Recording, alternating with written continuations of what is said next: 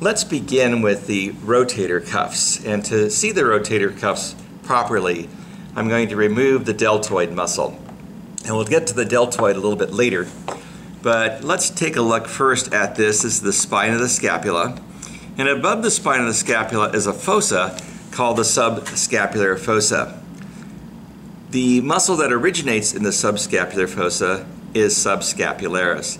Subscapularis is involved in elevation and abduction of the arm, and as a result it's going to insert on the greater tubercle of the humerus. Below the spine is the infraspinous fossa, and that contains the infraspinatus muscle.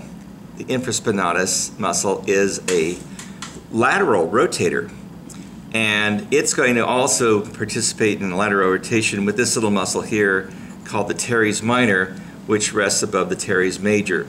Now both of these muscles are going to originate in the infraspinous fossa, although clearly the Teres Minor muscle is going to originate in the lower region of that.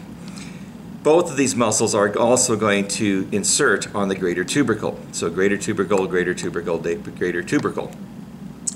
Below the Teres Minor is the Teres Major. This one is a medial rotator, and it is going to originate on the lower angle of the scapula, so the inferior angle of the scapula, and it will insert near the intertubercular groove of the humerus. We spin this around, we see another muscle, and this one is also a medial rotator. This is the Subscapularis muscle. It's going to originate in the subscapular fossa, and it's going to insert on a place all to its own, and that is the lesser tubercle. Let's take a look at some of the muscles of the forearm now. Here is the Brachialis, and it's going to originate on the coracoid process, as the name implies, and it's going to insert on the diaphysis of the humerus. Over here, we have the Biceps Brachii. There's two heads. The long head is going to originate on the supraglenoid tubercle, or superior glenoid tubercle, and the short head will originate on the coracoid process, in other words, sharing a point of origin with the coracobrachialis. If we follow the biceps down, we see his tendon, and the tendon of the biceps here, this lower tendon, is going to insert on the radial tuberosity. Now, if we spin the model this way, we see the brachialis muscle. The brachialis muscle resides between the triceps brachii and the biceps brachii.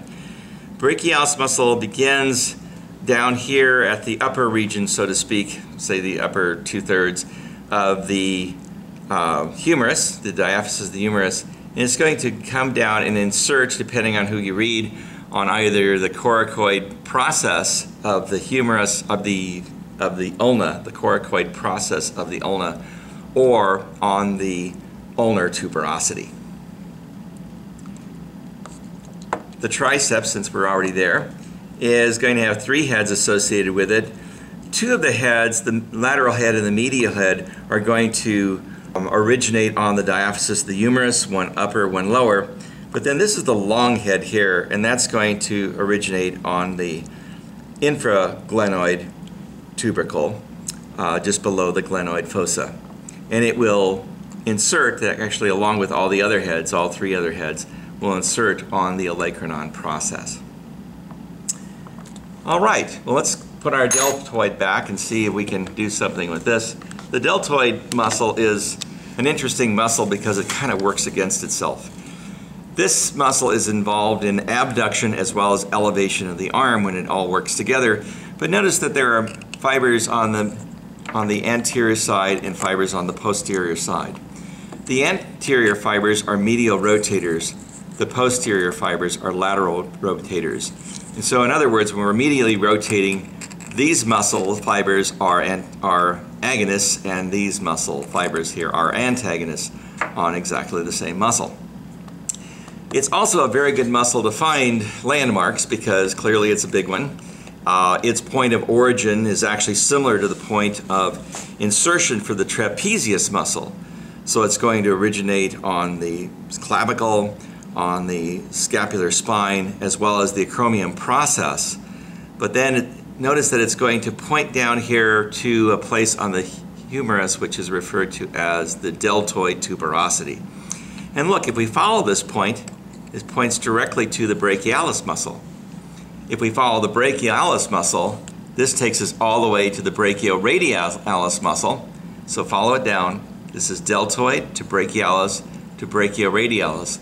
And that's going to start our muscles of the forearm. So